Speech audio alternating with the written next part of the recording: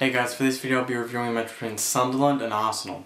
Okay, so going into this match we had Jenkinson at right back, Sanya was a centre back partnering with Mertesacker, and then we had Monreal as the left back, and we had Ramsey, Wilshere, Arteta in the midfield with Walcott, Giroud and Cazorla on the left.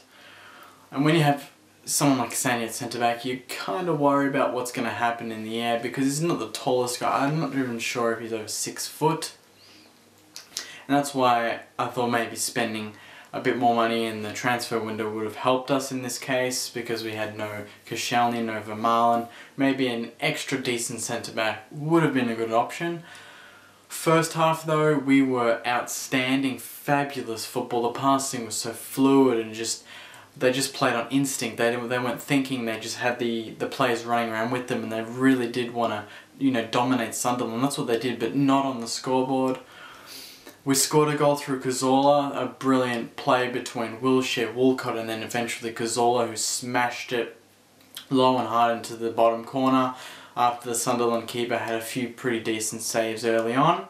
So 1-0 was at half time, and it was just one of the best first halves that we've played in years, probably. It was just that good. It's just really unfortunate that we didn't get it on the scoreboard as much as, the players and the supporters would have liked.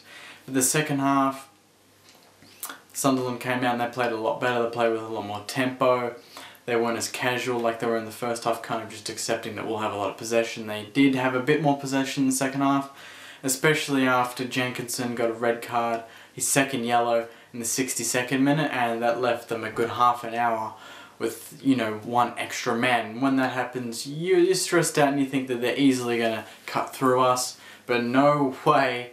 Szczesny was unbelievable. Some of the saves that he made were just outstanding, and he really did stake his claim that he can be a very good, a world-class goalkeeper if he keeps playing this way. And he's still so young and he's got a long way to go, but this performance really is something that he can just look back on and say that that's me at my best, and that's what I want to be like for every game for the rest of my career. And because of him, we won that game. No doubt, because of him, we won that game.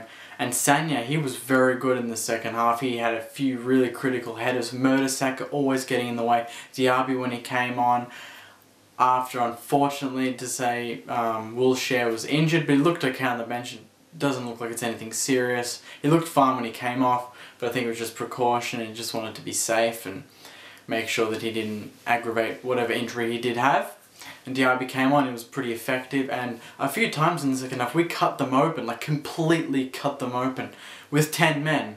And that was just surprising. It was really annoying that we didn't take advantage. There was a late one with Giroud, who's really casual, probably should have passed off to Cazorla, and then there was another one where Cazorla got in space and probably should have passed off to Giroud, who was in the centre, inside the box. Walcott was pretty good again. Early on he was amazing. The first 10 minutes he had about 3 or 4 shots on target, and it was just really good to watch, and I thought we could easily win this game by 4 goals. We probably should have, but at the same time with 10 men, Sunderland probably should have gotten a goal in the end. They had a number of big chances in the second half, especially through Fletcher and a number of his headers, but Szczesny handled it. He was absolutely outstanding, and I can't give him enough credit. He did everything right. He was in the right positions. His reflexes were just through the roof. On FIFA, if you checked his reflexes because of this game, they would have been on 99. He was just seeing everything before it even happened, getting into the right spots and saving us. And because of him, we've got the huge 3 points.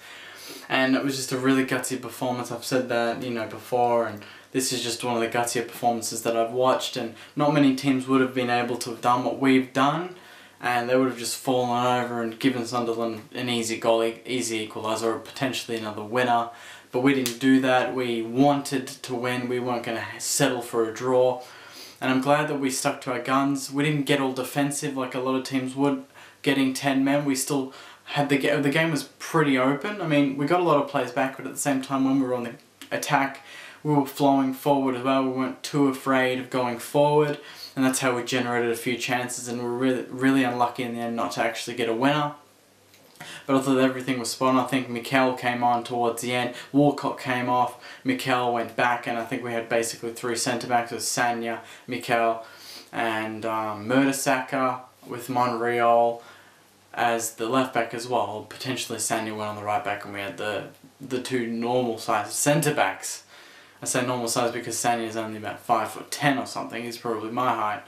But he did an excellent job, and that's what the game was about. All our players, played to the best of their abilities, and they played the way Arsene wanted them to play. And they were just disciplined and dedicated and gutsy. And the gutsy is just the one word that really does stand out of this game. We just showed a lot of guts and we got over the line. That's all that counts. But anyway guys, thank you very much for watching my review. Sorry it's a bit rushed, it's really late and I'm dead tired. Thank you very much for watching. Please like the video below, it really does help me out a lot. Comment below, tell me what you thought of the game. I'll respond to all comments, and subscribe above for all of my Arsenal reviews for the rest of the season, all of my Arsenal FIFA videos for the rest of the season. Thank you very much and have a good week.